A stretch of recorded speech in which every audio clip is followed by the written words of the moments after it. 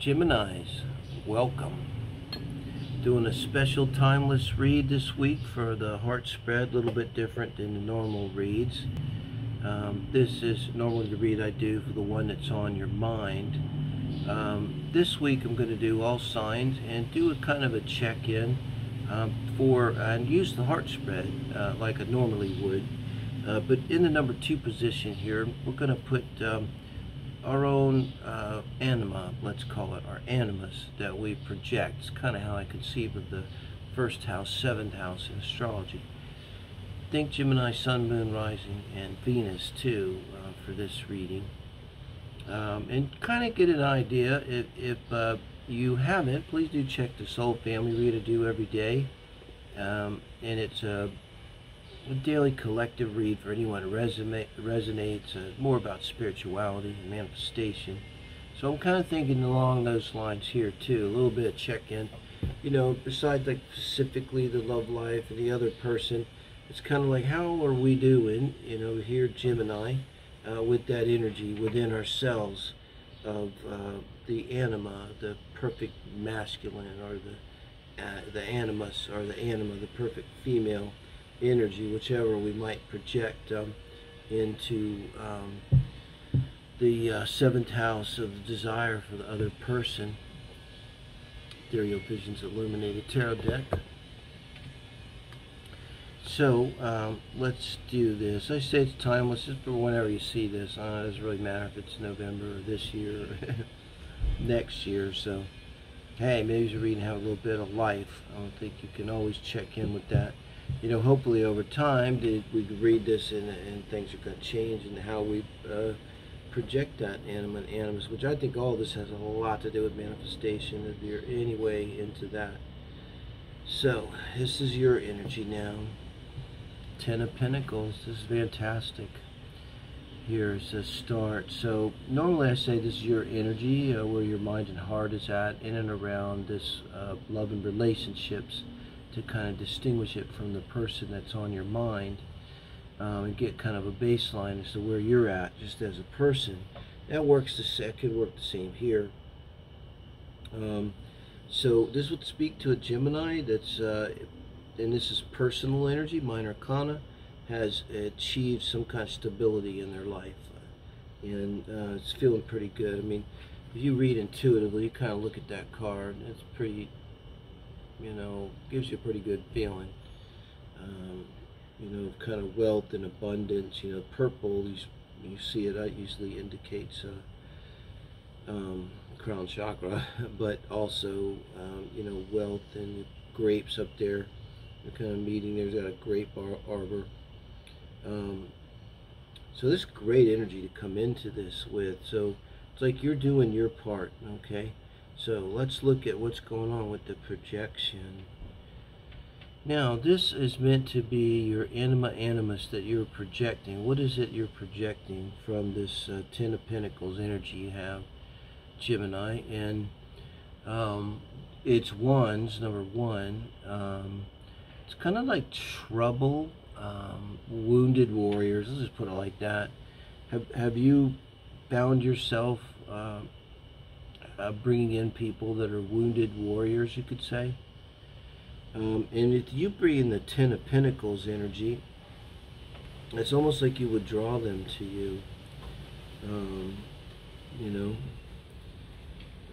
And this wounded warrior is looking right at you. You're not really looking. This looks like to me, Gemini, too, you're also in energy, if you are considering, you know, manifestation, which a lot about how I read this, but this is also about just spiritually, how are we aligning with you know, this is kind of our desire nature over here, the 7th house too.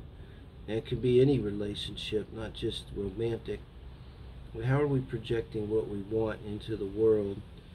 And it seems like it's just, the big thing is a wound. There's like a wound, and it's ages old and covered up with this 10 of Pentacles energy. Like you might be the last person anyone would think of as anyway wounded. But if this is the case, if you're resonating, why do you keep getting these wounded lovers coming in? Wow. Chariot. In this position, this is your energy. Normally I'd say towards the person on your mind, being a human lover. Here, this is how you're feeling about this relationship with your own anima, animus. This to me shows that you're a spiritual person. You probably are manifesting. The Chariot is very high functioning energy. I believe it involves spiritual alignment with your path. You may feel like you're on the right path. That would be the phrase that would come to me with this Ten of Pentacles. And if you do, I'd have to say you are. Not to blow smoke up your ass because it's your reading, but you are with this Ten of Pentacles and the Chariot, you know. And it shows that you have some enthusiasm for this here. Cancer energy too. So a little bit, this is Capricorn energy, Gemini, with your Ten of Pentacles and your Cancer. So it's like your person, you're bringing in these wounded people. Cancer wants to take care of them. That's what Cancer does. Is very good at and give to them. And it's kind of you're coming from a position of strength, like a Capricorn, and kind of expressing your opposite in the way of these people. The most simple advice with that is, you know, you don't be the person that typically takes care of everybody else and doesn't take care of themselves.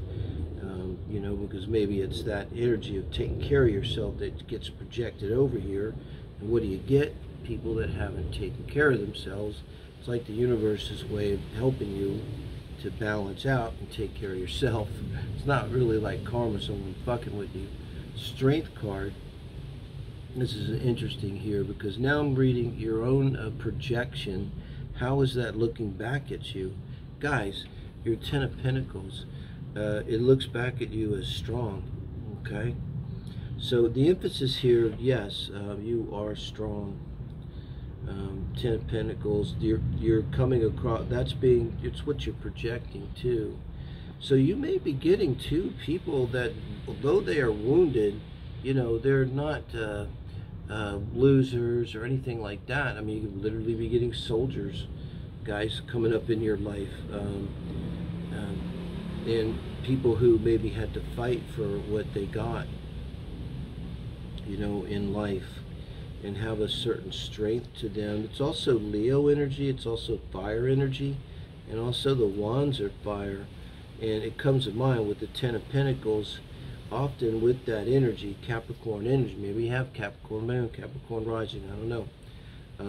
Maybe we all have Capricorn somewhere, you know, in our charts. My Gemini is the 10th house. Is a huge effect on my life. But there's something here with you being attracted to this fire, and that's wounded kind of energy. So that's what's kind of being projected. There's something like emotionally that keeps you from really lighting up and being passionate. Maybe just about life itself, you know. And so that's what you like in these people. That while they may be wounded, they're fully alive, you know, and strong personalities. I just be a little careful because I really hate to go narcissist, but that kind of could bring in narcissist stuff. I don't know how you would react to that. Now, what Spirit's saying with this is your advice towards your person. Normally I'd say this is Spirit's advice on how to deal with your lover. This is Spirit's advice on how to deal now with this anima projection. And with the Magician, that's very much to realize you are completely in control of this. You know, this over here, this wounded people, the fire, this is under your control. It's not random. Do see the Soul Family read today. I'll leave a link down in the description. That's just a general read for whoever resonates, but kind of talk about this very similar type of thing in a deeper spiritual individual read. But it's like, you know, once you realize that you are this, you have this, you know, you won't need to project this wounded part out anymore. That's the theory of it, and I think that could make sense. And now this is coming back at you as if from your own animus. What does that mean? Normally this is, how do I see your person's advice from Spirit towards you? What am I going to tell them? But here it becomes a little different. This is the advice from Spirit about how this is working, how your anima is working. And you got to realize you've got the Magician and Death here. It's like you have control of where the transformation goes. That's kind of important. I might remember that for the title. But you have control of this manifestation. But it's also like you have to take control of it. I mean, this, not manifestation, yes, but this transformation. And, that's not normal, really, with death. Normally, it's like you absolutely have no control, but it's kind of indicating that the Magician's coming under the Chariot. There's all kinds of spiritual alignments here. It literally could be that you are much stronger than you realize here, Gemini. That's really what I think this is kind of saying. And because you even have so much strength that you yourself can have an influence over the outcome of a transformative process. It's probably around Pluto somewhere in your chart. Pluto transit, it could be another planet transiting your natal Pluto. So it's useless to even say where Pluto is now, which is 25 Capricorn, but could just be that hitting you some significant aspect to like opposite your moon. God help you, like me. Okay, so now again, this is different because normally this is advice for Spirit for the relationship as a whole, or if there is one by this time when in the heart spread. Sometimes I just find you're thinking about somebody you're jonesing for, and there's nothing there at all. But here it's advice from Spirit, and it's in the crux of the heart spread. I take it pretty seriously, of how to make this work as a whole. This balance your projection, your animus energy, whichever way you're going with it. And this is kind of like a hard talk to me. This is kind of like it can often mean like a really vicious argument, but seeing how this is going on within yourself, it's like maybe the way they're saying that you take control of this manifestation with the Magician, and what's in between the Magician and this transformation, because we don't know what's on the other side of transformation, but you might. And to take control of it is not going to be easy. It's going to involve really dealing with something that's in your mind that's hard. It could be something like just triggery as fuck that you just don't want to deal with. Maybe you never wanted to deal with it. I would think something like that. But it's like saying to me, like, by doing that, and talking about really taking some time in internalizing something, really internalizing something. And this too, look at how the battle's over and he's sitting there calmly now. He's probably exhausted from the adrenaline of fighting. And now he's really got perspective and he's thinking about it. Like, what is this all about? This was like, what the hell? And having some time to really think about with perspective. It's almost being able to look back on a transformation too. Think about it. These amazing transformations, we look back 10 years later, they look so different than when we're in the midst of them. So let's see what the outcome of this is. Soul conversation. Look at that, guys. What am I saying? You're going to have to have this session with yourself. This is nobody but you. I mean, you can consult an astrologer or a tarot reader. You could consult a really good friend. This is actually not a bad energy for a therapist. I went therapy when I was 18. I was in therapy years and years of my life. Some people should know you can go to therapist at any point, and just to help get perspective sometimes, or maybe just support when you're in a difficult time.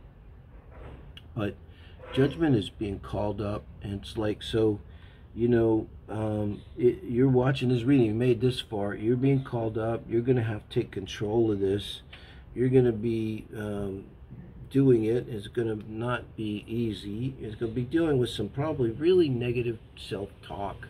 That's what this is. You come on, you're never going to get a good love, come on, you're not, good enough, or all of that type of stuff. But the outcome here is that you're going to make the judgment. You're going to be called up, and I think you're going to rise to the occasion here.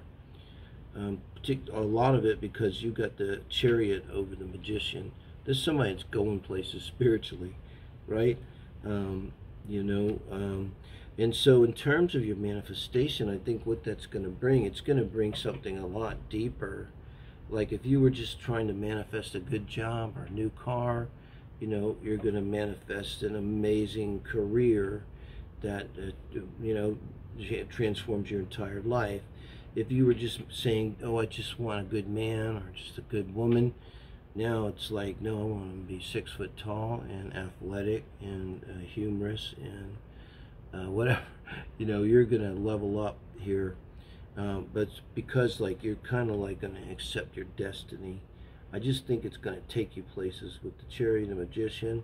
It's going to take you places. It is going to involve a transformation. So in some way, right now you're going through something after which, because death's over here, the way you think about an anima or an animus is going to be transformed, okay? And it's probably not going to be, you may still get the fire person. Maybe that's what turns you on, I mean, sex comes into it a lot too, and preferences. Maybe you like a dominant, fiery person, but after this transformation's over and this judgment, you rise to your call for judgment. What it is that you call in, what it is that you want from your position originally of a lot of strength here. And you also have the King of Pentacles on the bottom of the deck, which I do read now. So, that's you. Your male, female, doesn't matter, but very strong energy here. It should just be interesting, It's like basically now it's like at this point anything's possible. It's like the end of the first Matrix. Right? So thank you guys. Give me a like, share, thumbs up, tell a friend, tell a friend. If you can think of any mediums to share this on, please do. You think it might be helpful, relevant, it would help me out.